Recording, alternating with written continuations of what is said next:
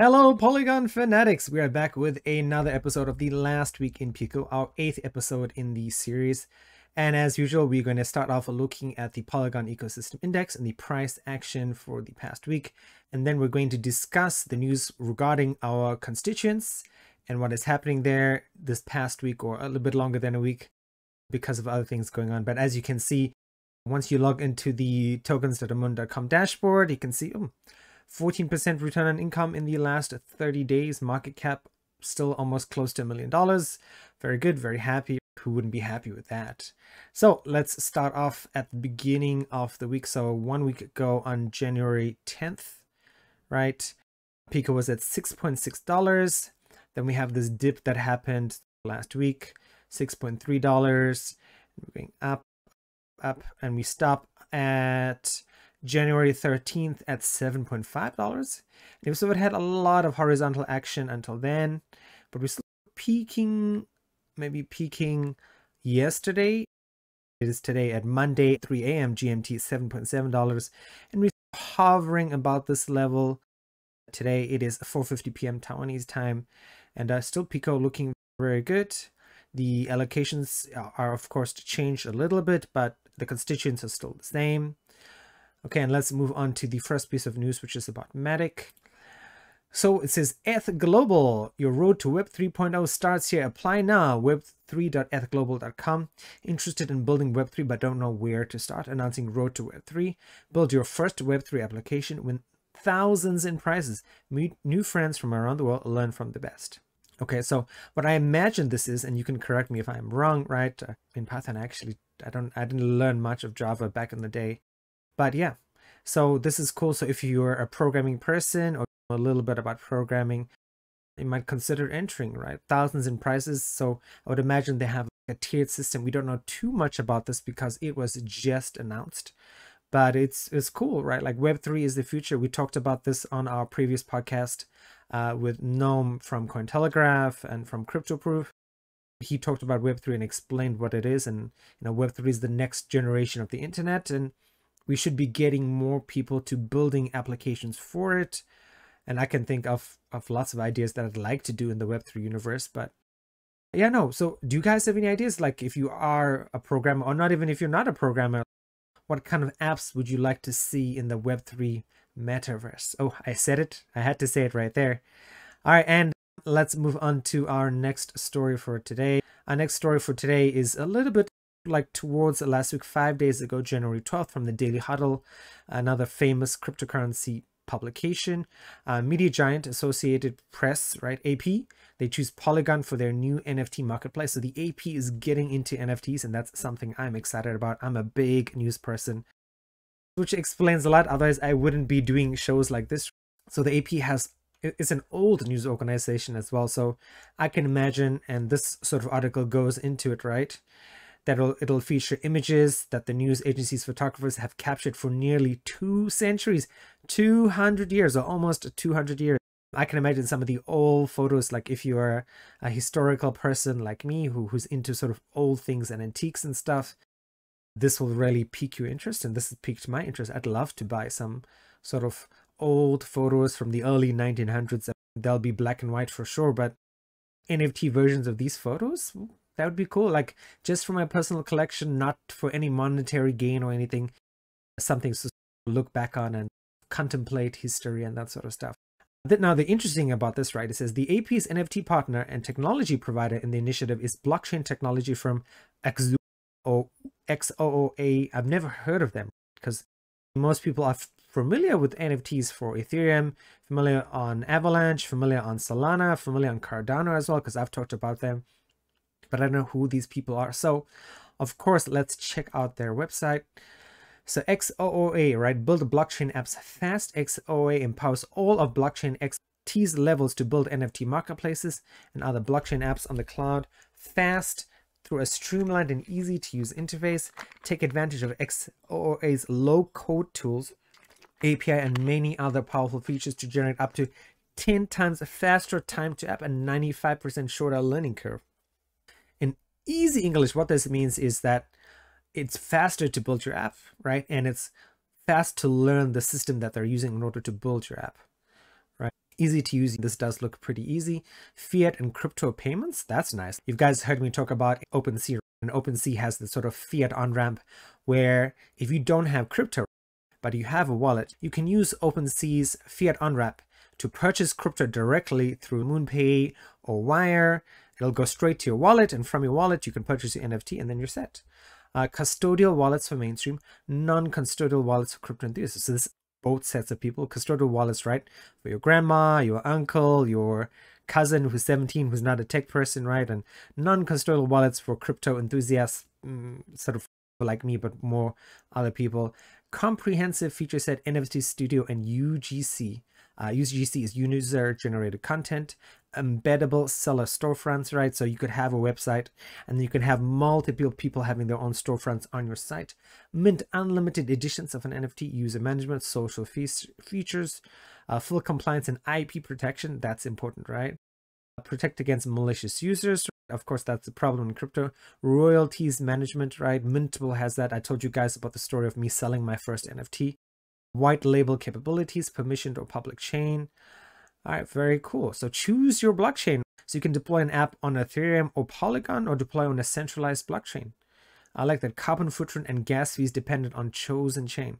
I can't wait to see the AP launch their own NFT platform on XOOA, and hopefully they do it on Polygon because Ethereum is still expensive and still more expensive than what I want to pay. Maybe Solana would be a solution as well, though they don't mention Solana on the bottom. But that is very interesting. NFTs are still taking off. It's 2022, and you guys have probably seen the headlines of NFT traffic on OpenSea still through the roof. People still making loads of money. I have the board bot on Twitter. I follow it, and you can still see in a week, you see Bored Apes being traded for multiple amounts of Ethereum, so at least 100k USD and up, and that's good. NFTs are awesome, and I think despite what people are saying, I don't think they're going to go anywhere. All right, let's move on to our next piece of news. Our next piece of news today, of course, is about QuickSwap. So QuickSwap released this sort of graphic detailing how QuickSwap has changed from December 31st, 2020 to December 31st, 2021. And as usual, all the links to the stuff we talk about today are going to be in the show notes. So please have a look for yourself. But some really cool numbers here, right? Total volume 1 year ago, $2.7 million. Total volume as of December 31st, right? $36.1 billion. That is impressive. Average daily volume, so right? About 365 days, $31,000 per day. But in December, 365 days, $99 million per day. Average number of daily users, 90 users. Average number of daily users, 20,000. 20,000 is still a bit on the low side, I think, but QuickSwap is Polygon. But 20,000 users contributing to 99 million. So there's quite obviously a large number of whales in there. Total volume, 300K, total volume locked. 845 million, very cool. Exchange listings 1. The QuickSwap is on 27 listings. That's impressive. Telegram subscribers gone from 9 to 19,000. Oh my God. So if you guys don't know this, I hope you guys are sharing the 𝕰𝕠𝕝 Telegram because we'd love to grow that much. Twitter followers, right? 6,000 in December, 63,000 right now. So guys, I'm going to take a break and let's go off on the beaten path. And I would like you guys to please share our Telegram, our Discord, our Twitter, right? We want to increase our followers. If you're enjoying 𝕰𝕠𝕝, we're working hard on Soli, which is upcoming soon. Working hard on other innovative products. Please share our socials so we can build up to have a big following like QuickSwap and see how it goes, right? So let's move on to the next piece of news, which is about Aavegotchi, of course. I think this is really cool. Aavegotchi is introducing their game Bible.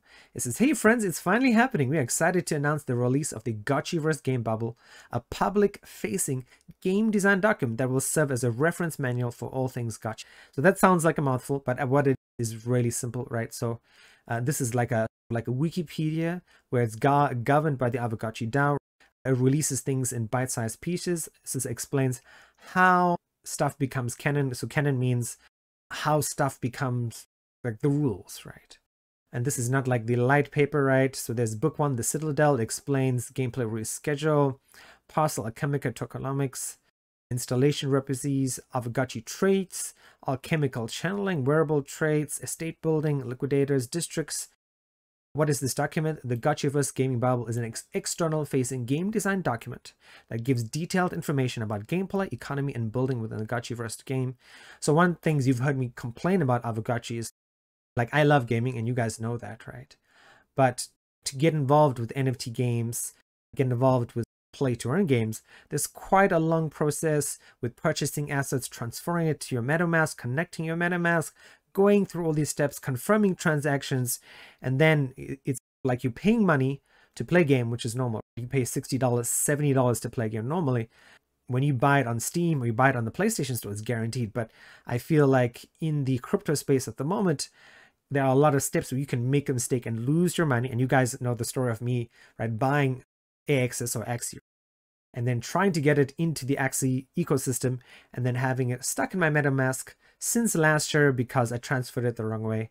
Hopefully this document helps with that. Gotchi Universe release schedule, right? Stress test January 28th. That's really cool. Stress test mid-February. So that's cool, right? Like, I think every sort of play to earn game or NFT game or metaverse game needs this kind of Bible, maybe not governed by a DAO, but something that has comprehensive documentation.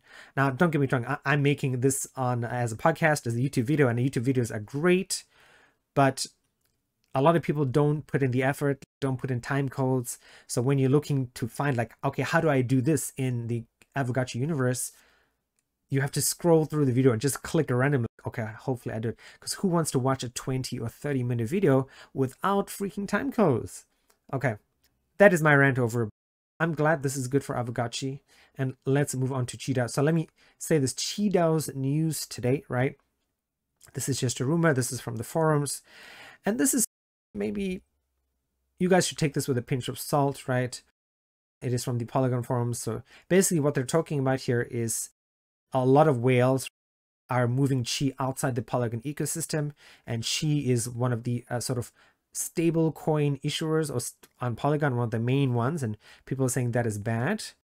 And this guy gives an example right here of wrapped Qi on, oh, it says eQi on Phantom.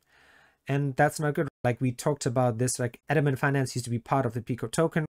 When we rebalanced recently, they were moved out, but they've since, right, are moving from Polygon to Kronos, which is the crypto.com chain.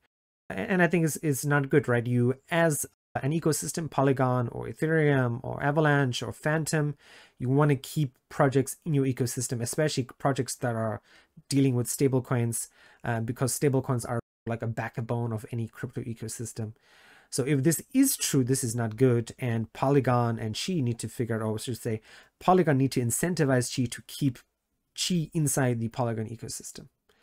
Okay, that is all I have to say about that. What do you guys know? Do you guys know more than I do? Because if you do, please share the information. Let's talk about DFYN. Again, this is a bit of a older news, but it's still pretty interesting.